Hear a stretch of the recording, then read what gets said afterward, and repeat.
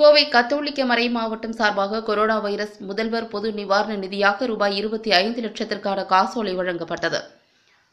Corona virus தொற்று இந்தியாவில் தீவிரமடைந்துள்ள நிலையில் இந்த நோயை கட்டுப்படுத்தும் விதமாக வரும் 14ஆம் தேதி வரை நாடு தழுவிய ஊரடங்கு உத்தரவு பிறப்பிக்கப்பட்டுள்ளது. இதனால் ஏற்படும் நெருக்கடியை சமாளிக்க தமிழக அரசு சார்பில் முதலமைச்சர் நிவாரண நிதி உருவாக்கப்பட்டு நன்கொடைகள் பெறப்படுகிறது. இதற்கு தனிநபர்கள், அரசியல் கட்சிகள், தொழில் நிறுவனங்கள் என பலரும் நன்கொடைகளை வழங்கி வருகின்றனர்.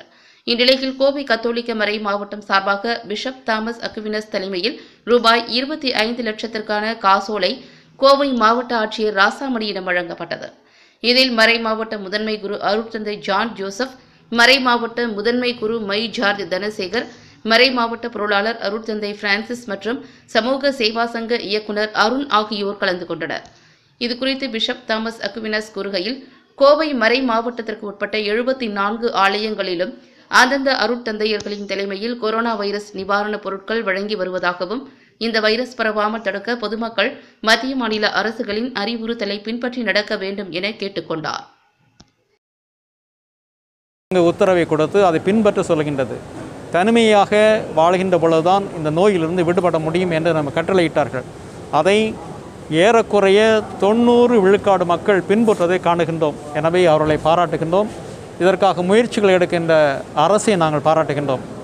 கோயம்புத்தூர் கத்தோலிக்க மறை மாவட்டம் இன்று ஆட்சியரை சந்தித்து எங்கள் சார்பாக 25 லட்சம் நன்கொடையாக கொடுத்திருக்கின்றோம். அதோடு எங்களுடைய நிறுவனங்கள், குறிப்பாக கல்யாண மண்டபங்களையும் நாங்கள் அரசாங்கத்தினுடைய பயன்பாட்டிற்காக கொடுக்க நாங்கள் உறுதிமொழி கொடுத்திருக்கின்றோம். இன்று வரை 2 கல்யாண மண்டபங்கள் காவல்துறையினர் அதனை ஆக்குவை பண்ணியிருக்கின்றார்கள். எனவே அதனால் நாங்கள் எப்பொழுதும் தயாராக இருக்கின்றோம். எங்களுடைய மக்கள் குறிப்பாக இந்த வாரம், அடுத்த வாரம் புனித வாரம் என்று சொல்லுகின்றோம்.